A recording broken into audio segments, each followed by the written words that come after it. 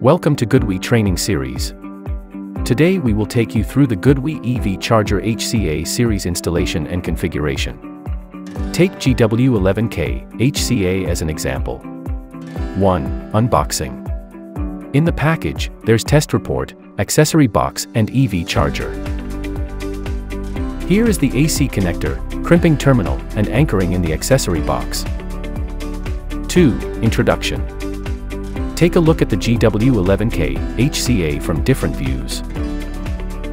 Width is 208 mm, height is 450 mm and depth is 170 mm.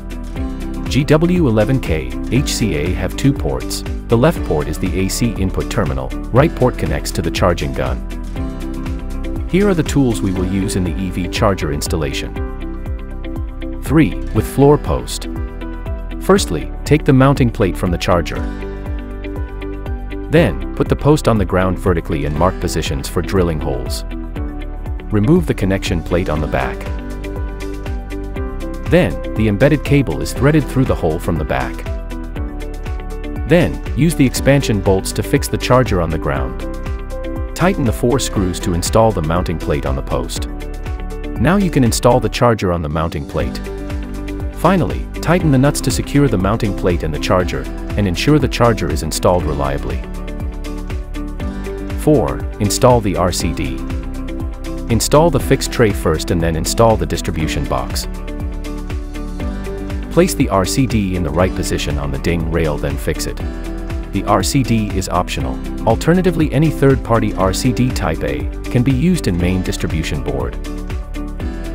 5. AC wiring. Strip the AC cable. Then insert the AC input cable into the AC terminals and tighten it. Insert the AC terminals into the AC connector and close the AC connector.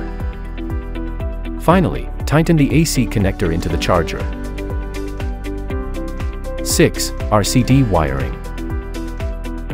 Run the AC cable of charger side through the distribution box. Screw the AC terminal on the RCD. The same operation with the cable of grid side.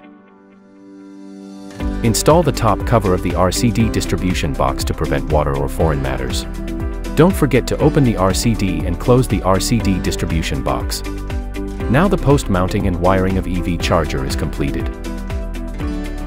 7. Wall mounting. Take the mounting plate from the charger and install the plate on the wall horizontally. Then install the charger on the mounting plate. Tighten the nuts to secure the mounting plate and the charger. Ensure the charger's installation is reliable. The cable connection is the same as post mounting. You can refer to the installation method of post mounting. 8. Configuration via SolarGo. First, you need to download SolarGo app. Open SolarGo app. Refresh the homepage to search the Bluetooth signal. Select the device. The password is GoodWe 2022.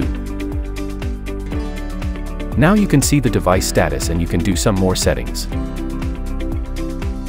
If plug and charge function is activated.